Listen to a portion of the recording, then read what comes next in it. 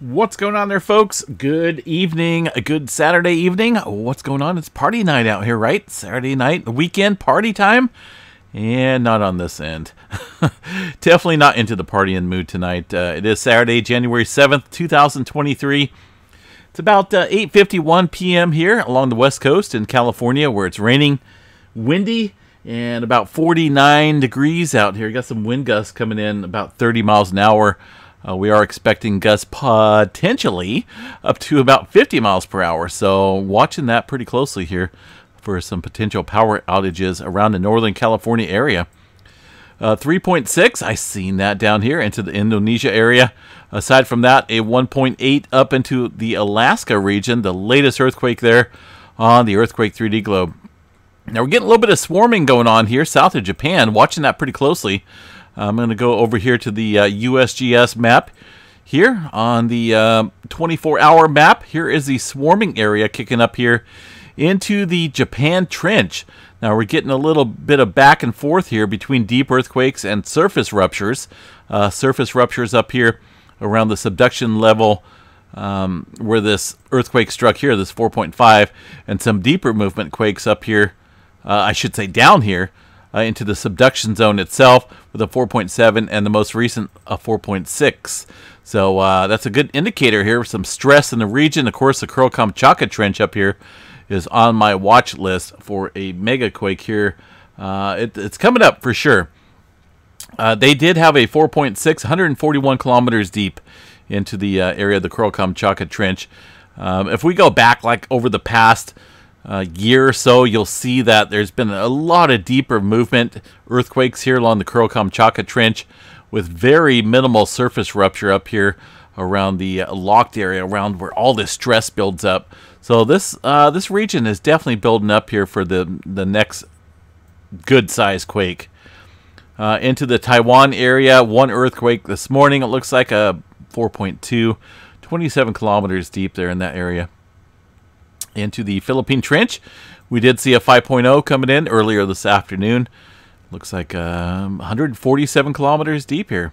Got to watch this area as well. Deep earthquake movement down into the subduction zones indicate some regional stress in the area. And of course, when you got that regional stress, there's always a potential to see some further large-scale activity upstream along that locked area of subduction zones. Out here in the sea, off the Philippines area, a 4.5 coming in from yesterday. All right, take a look over here around Papua New Guinea and the Solomon Islands area. The latest earthquake shows a 4.7 earlier, about noontime, 80 kilometers deep. Now, prior to that, this morning, we did see a 4.6 into the Fiji area. Super deep earthquake, 583 kilometers deep. Some older movement around Tonga and also some older activity here in the North Island, New Zealand area. Nothing really showing up as far as recent activity goes in the North Island area. There was the 4.0 and the 3.1. And just right off the bat, we'll go ahead and check out the latest activity here from the GeoNet servers and see what's going on there across our friends in the New Zealand area. 2.3 about 3 hours ago, 2.6 as well. A couple smaller microquakes down, actually North Island, New Zealand, but a larger earthquake down here about 5 hours ago into the South Island region. Looks like that is along the plate boundary that sits off the, it's kind of just on the western coast there of New Zealand, 3.9. I do want to check out the all magnitudes map here, see what we have for any, maybe some unusual activity. Most of it looks fairly small. A couple deleted events as well. So in that respect, we will turn to the volcanic drums here. A little bit of seismograph station monitoring. And a little bit of uptick here. You can see that 4-pointer showing up almost 24 hours ago now around the, I believe that struck just north of the Taupo supervolcano. Nothing major going on around the Taupo supervolcano currently. But there's some other earthquake activity showing up across the region and specific volcanic drums here indicating that earthquake activity.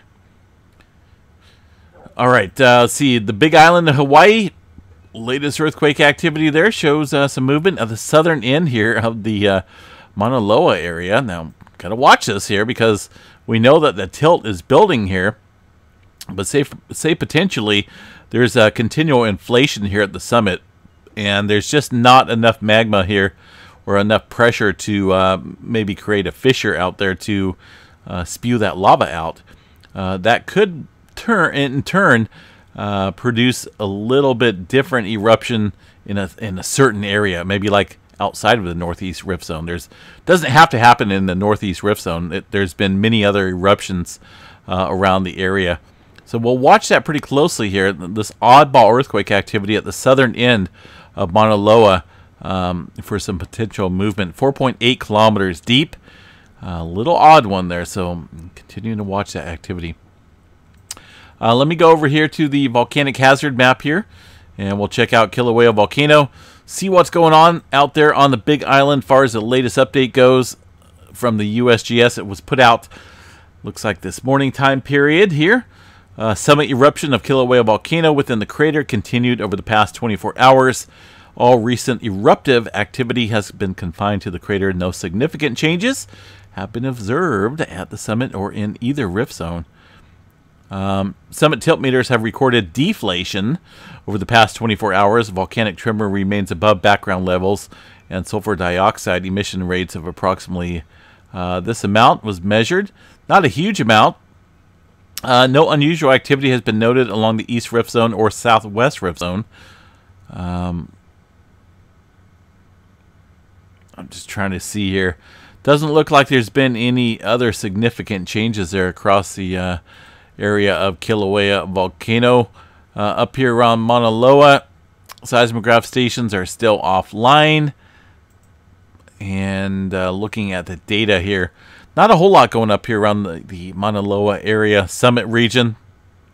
Earthquake activity in the distant, away from the seismograph station here. You can kind of see these kind of a thicker line, but not well-defined spikes, indicating that earthquake activity here shown up is not localized.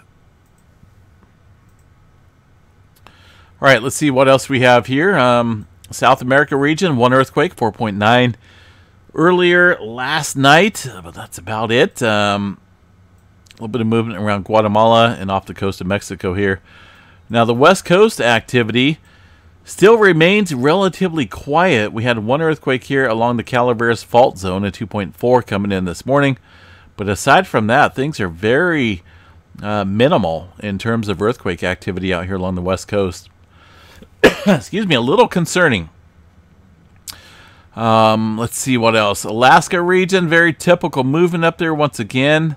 Although we're getting a little, you guys notice that little cluster of quakes here across the Cook Inlet region. Now this area does see some rather large earthquakes on occasion, but right now quite a few 1s and 2s, but definitely a noticeable increase here across the Cook Inlet and portions of the Anchorage region. Trying to get this update in before the power goes out. I hear the wind outside kind of picking up. 5.2 off the coast of Morocco. That was from this morning time period, about 12:15 or so in the AM.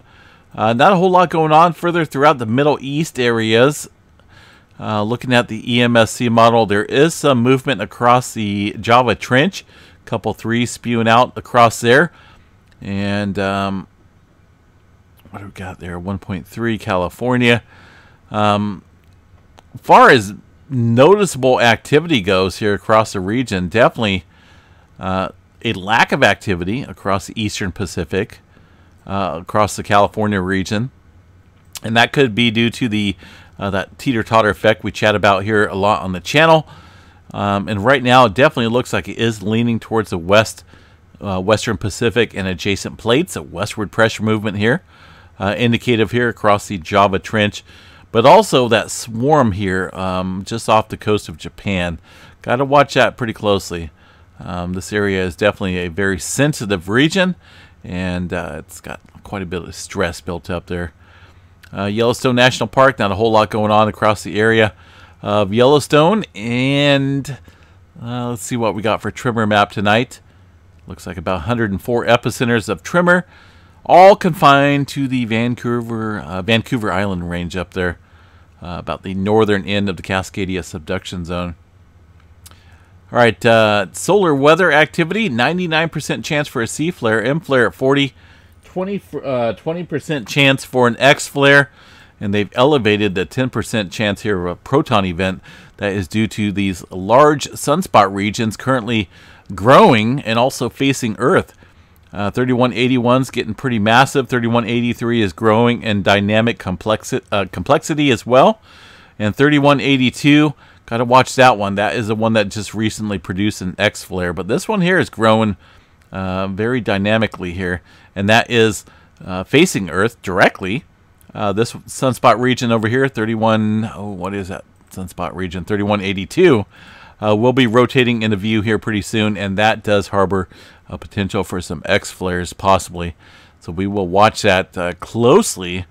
And looking at the current data coming in here, notice that popcorn chart, and I kind of call it a popcorn chart because it's elevated here. We're looking at some elevated conditions here. It goes from about neutral. We get these little popcorn kernels here popping up and getting hotter and hotter. And well, if you can imagine, solar flare activity increasing. And we're almost into the M flare category here with that popcorn level. So we'll watch that pretty closely as these sunspots are evolving and getting fairly unstable. There's a couple different regions here, as you can see, 3182 stretching across here on the southern portion of the sun. All these sunspots harbor a potential for a strong flare or two. We'll watch that closely, folks. A little bit of unsettled conditions there at the higher latitudes with the aurora forecast.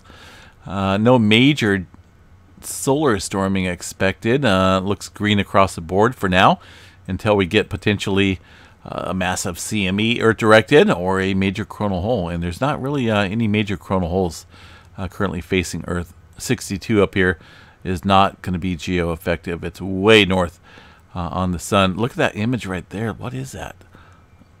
You guys see that little spewing here of the well, that's actually a really awesome looking feature. Just barely noticeable, but sometimes, and I'm certain if this was off on the western or eastern limb, we'd be able to see that same thing.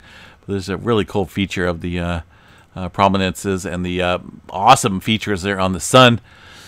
Let's see what else we got. So weather activity out here, we got quite a bit of rain coming in again.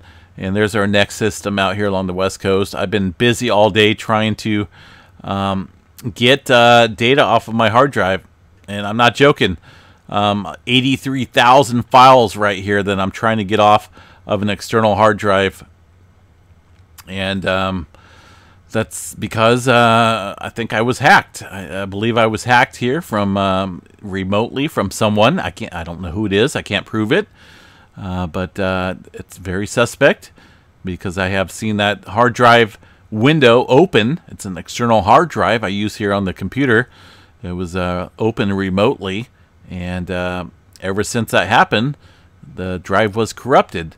So I'm having to spend $100 to get that data off of the hard drive before it completely becomes inaccessible.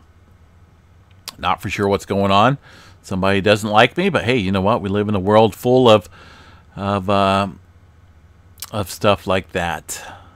But we'll continue to, you know, sometimes the punches there, they come and go. The blows come and go. And the only thing I'm going to do is get back up and just continue with the channel. Okay, so our current storm coming in.